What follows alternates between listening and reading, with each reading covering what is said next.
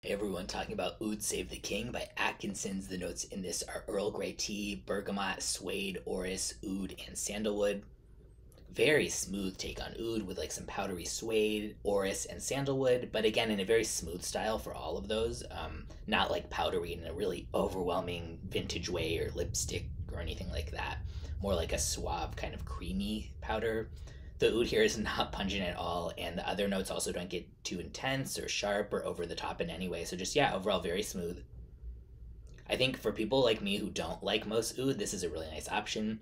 If you're hoping for an intense, pungent, strong oud, it's unlikely to be a hit for you, but I don't like that, so I'm happy about it. And I would say it's more for fans of like powdery orris, sandalwood, and leather type of fragrances than really being that oud centered, despite the name. But it's nice, yeah. Slightly vanilla-ish woods and leather is sort of mainly what I get from it. And yeah, it has good longevity and projection. Unisex leaning masculine, 198 for a 100 milliliter, and I'll link in the description where you can check it out.